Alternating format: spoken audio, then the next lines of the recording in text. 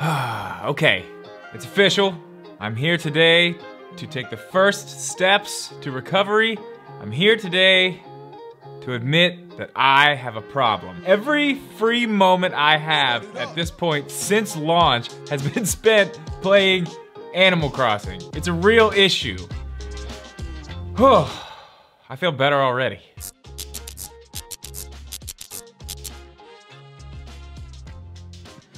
What's up, guys? Welcome back or welcome in for the first time. Either way, happy to have you here for this Animal Crossing discussion or review or whatever you want to call this. Happy to have you here, so without any delay, let's jump right into this. So, like I said, since March 20th, I have not played really anything but Animal Crossing. I did download and play Panzer Dragoon for the video that went up a few days after the Direct Mini, but other than that, it has been nothing but Animal Crossing. In fact, it's taken me this long just to get a video out on the game because I've spent so much time playing it. But I mean, let's face it, we all really don't have that much to do right now. And from the looks of my friends list, I'm gonna go ahead and guess that I'm not the only one having this issue with Animal Crossing. I've got about 75 hours in myself right now, but I went and took a look at what some other people on my friends list have, and honestly, I kind of feel like I'm slacking a little bit. I mean, I've seen some in there as high as like 175 hours. I really need to step it up. But I mean, at this point, it's fine. It's definitely helped me get away a little bit and take a break from all this craziness that's going on right now. And it really is great to have a game like this with something like we're all dealing with going on right now. I don't think there could have been a better time for an Animal Crossing game like this to release. And if you've watched any of the other videos on this channel, you know that this is my first experience with Animal Crossing. And usually a game like that is just not really something I'm into at all. Games like Stardew Valley or The Sims, it's just not really my thing. But this has kept my undivided attention since launch day. So honestly, I just wanted to make a video just talking about the game a little bit, the things I like, the things I don't. There's not that many I don't, but I wanna mention them.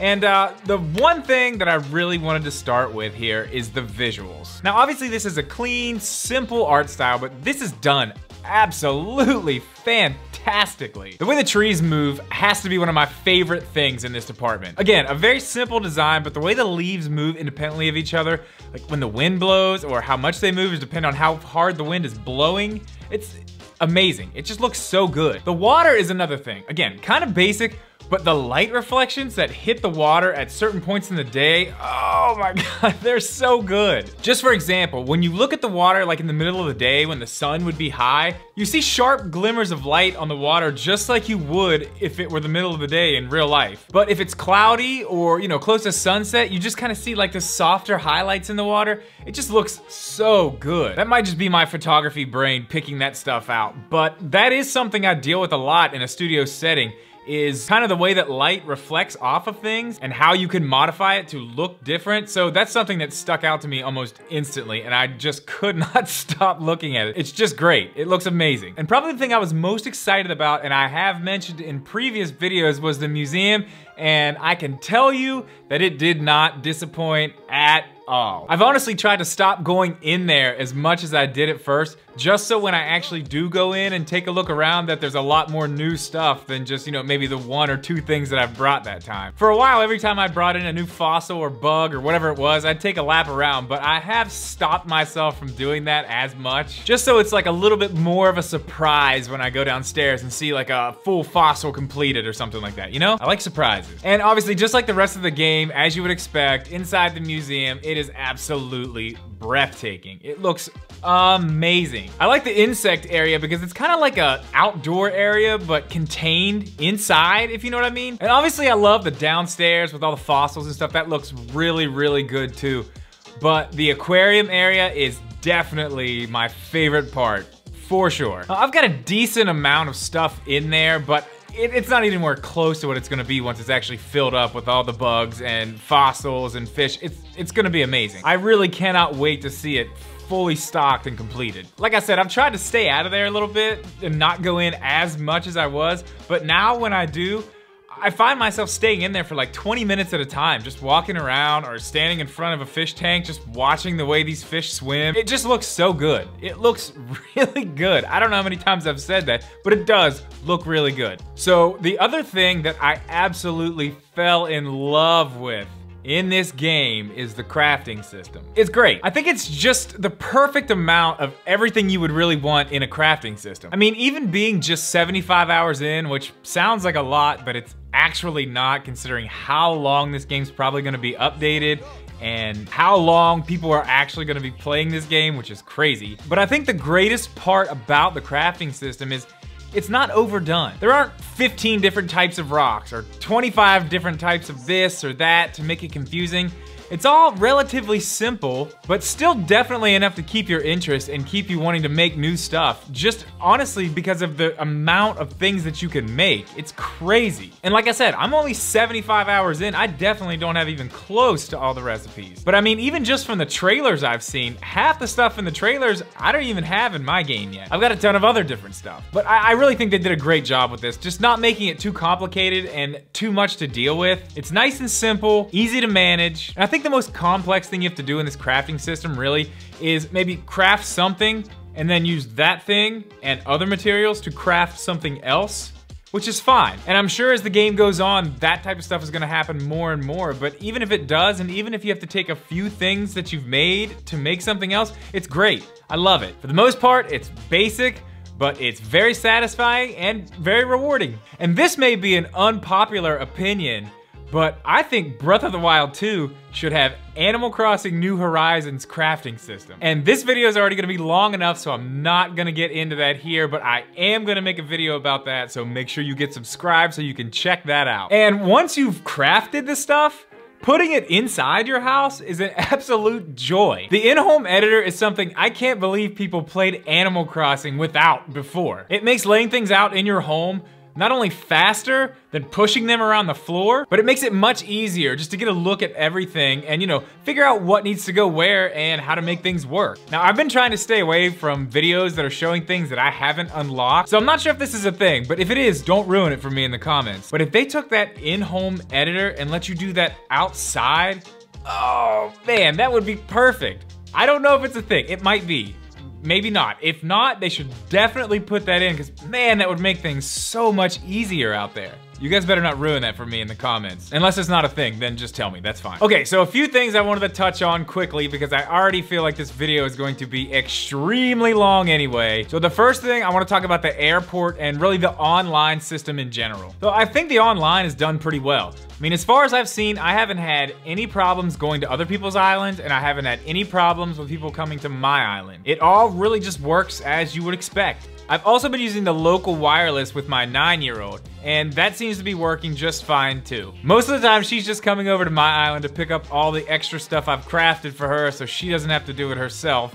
But yeah, all that seems to work. I haven't had any issues there at all, except that I have to get twice the material so I can get everything I have for her and me, which, whatever, it's fine. Now there is one thing about the airport that I do not like, but it's kind of lumped in with the other stuff that I don't like, so I'm gonna save that for a little bit later. I wanna touch real quick on the villagers, my interactions with them, and their interactions with each other. I find this very, very interesting. And it really stems back to one villager I've had on my island. His name is Pierce, and he is a falcon or a bird of some sort, an eagle. I'm not sure what he is. But anyway, he likes to work out. Actually, he did like to work out. He just left yesterday, which, whatever, fine. Anyway, he really liked to work out, which was fine, you know, there's nothing wrong with that. But I thought it was so strange that after a few days, not only was he working out all around the island, but he had the other villagers working out too, like all of them. I thought it was really strange. I didn't realize that they were gonna be able to like influence each other to do things that the other ones do. I just found that crazy. At first, I really just couldn't figure out like why everybody is just working out all the time on my island. I don't know. It was kind of weird to me. I found it very interesting, and I think it's really cool that things like that have an effect on the other people on the island. I think it's really cool. But it did start to get a little annoying every time I started walking around my island. Everybody was just pumping iron all the time. Like, go fishing, go catch a bug, do something. It was just weird. Anyway, he left. I've got a new guy moving in tomorrow, so we'll see what he's all about, and maybe I'll keep you guys updated. But I am curious, if you guys have something like that going on your island, let me know in the comments. Do any of you have a workout guy? Or maybe it's something else, but definitely let me know. Now, this next thing is something I wanted to touch on that you may disagree with me on, but the Nook Miles tickets, I kind of feel like the islands are really repetitive. I mean, they're supposed to be random and then they burn the flight plans after, but they definitely don't because I've been to the same one multiple times. And again, this may just be my experience, so if I'm wrong and you've had a different experience, let me know below for sure. But I feel like these are not very well randomly generated. Either that or there's just not a lot of them and they definitely need to add more. I mean, yeah, they have different stuff on them from time to time, but the basic structure of the islands is just on repeat most of the time. Now, having said that, I do really enjoy going to those other islands. It's a nice change of pace from staying on your island all the time, and you know, sometimes there are some surprises there. One of my favorite things to do on these islands actually is I'll go at night. If there's nothing really good that I want or need, I'll clear everything off and I'll just tarantula hunt for hours. If you didn't know, tarantulas are worth 8,000 bells each, so if you can fill your inventory up with those, I mean, you know, you can pay for a couple bridges or inclines the next morning very easily. And actually, like 2 nights ago, I went to one and there were no tarantulas, but I did get a bunch of water bugs spawning, and those are worth 2,000, so that was still a nice pickup too, and they were way, way easier to get, obviously. They don't fight back like the tarantulas. So yeah, I'm not sure what's going on there, but maybe I've just been unlucky. Maybe there's a lot of stuff I still haven't seen on these islands, but if not, if this is the case, I think Nintendo definitely needs to update this and add some more islands in there. Because if this is all there is, it's definitely gonna get old quick. Another thing I wanted to bring up is the visitors that come to the island. Also one of my favorite parts of the game. The fishing tournament this past Saturday was a ton of fun, and I can't wait till the next one. I've had the punk rock lizard guy show up on my island a few times and you know, offer to pay me a bunch of money for bugs. And I'm sure there's a bug catching competition coming at some point too, so I'm looking forward to that. And those are just 2 examples, but I really do love all the people who come visit the island. And it's like, everybody has their own day of the week, sort of. So you'll have some vendors show up in front of the resident services building some days. And then on Sundays, the little pig, I think it's a pig, comes and sells turnips. So there's always something going on. The camel that comes to sell you the wallpaper and flooring, you know, there's always somebody there. It's really cool. That definitely helps keep things fresh on your island, for sure. Now, the one thing I was kind of torn on, and I don't know, I did like it, but Bunny Day was, while I really like the idea, and I like the fact that there was like 40 recipes to get over the course of the 2 weeks, I just felt like, well, no, it did, 100%.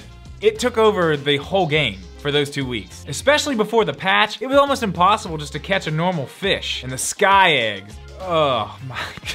The sky eggs. Now, they did fix that with the patch. There weren't as many, but it still was just a little too much. And I thought it would have been a little bit better if maybe, instead of just being able to get all the recipes right up front, I mean, you know, you could essentially do it in a day. If they would have kind of like drip fed some of the recipes in as you went along, it would have gave you a little bit more incentive to keep playing every day and finding something new. You know, once I had them all, that was it. Then the rest of the eggs and everything else was just kind of in the way. I mean, by the time that bunny showed up Sunday, I mean, I was so ready to get all this stuff off of my island. So I think the Bunny Day thing was pretty good. It was a little bit too much. I think if they just tweak that formula a little bit, they're gonna be onto something really awesome. I just hope they switch it up a little bit and don't let it take over the entire game for that long. So Bunny Day aside, I feel like the progression in this game is so satisfying. It's so rewarding. And it seems like there's just always something new that pops up. Nothing really gets stale. Even if you're doing some of the same things,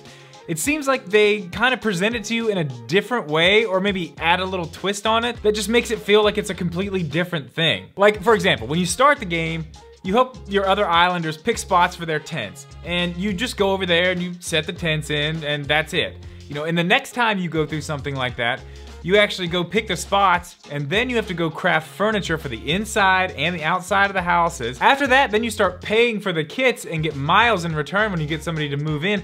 So they really change it up. That's just one example, but you get what I'm saying. They keep it fresh, and I appreciate that. I mean, 75 hours in. I know I've said it a few times, but I'm just not bored. So I mean, they've got the gameplay loop locked down pretty well, in my opinion anyway. Okay, there is one thing I have to bring up, and it's probably my biggest complaint about this game. And honestly, it's not even really a huge deal, but it is very annoying, and I have to bring it up. Not being able to skip any of the dialogue is brutal at some points. And obviously, I understand that reading the dialogue is important to understand what's going on in the game. But when I go into the museum to give Blathers a fossil for the 400th time, I just don't need to go through the whole spiel again and again and again. Just let me skip to the menu I need to get to and move on. Yeah, you can hit B and it kind of speeds it up a little bit, but that's not enough. I need to be able to skip this stuff completely. That is the one thing that is driving me nuts, and it seems to be driving me a little bit more nuts and more nuts every time I have to listen to somebody say the same exact thing and let the whole dialogue play out again and again. That needs to be fixed. I really hope at some point in an update, they will just give us some way to skip the dialogue that we've already seen. Another area where it takes a long time to do anything is inside the airport. There is so much dialogue you have to get through just to even open your gates. And then if you want to go somewhere, it takes even longer. So yeah, I mean, it is annoying, but I don't think it's gonna make me stop playing the game anytime soon, but I really, really hope that they put something in there that we can skip some of this dialogue, and I hope they do it soon. But I mean, yeah, that's really my only big complaint with the game. I'm absolutely enjoying Animal Crossing so much, and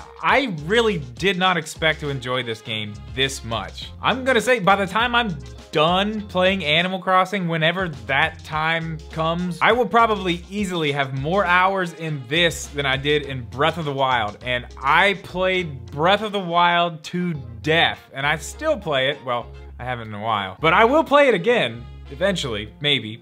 I will. I'll definitely play it again. I will play it again. But yeah, I just did not expect to really just fall in love with this game the way that I have. But at the end of the day, I really just cannot recommend this game to you enough. Animal Crossing New Horizons is a 100% must play on the Nintendo Switch, especially if you've got the time to sink into it, which right now, I think most of us really do. So my opinion is, if you have not picked up Animal Crossing New Horizons yet, you need to get into the eShop and download it right now and just start your island. Right now is the perfect time to do it. Okay, I have no idea how long this video is gonna be, but my guess is it's not gonna be a short one. Obviously, I haven't covered everything in the game, mostly just the stuff that I've been enjoying and a few things that I've had some problems with. So if there's anything I didn't cover in this video that you have been enjoying, make sure you leave them in the comments below. That is gonna do it for this one, guys. Thank you so much for watching. Please leave a like on this video. Make sure you are subscribed, and we will see you in the next one.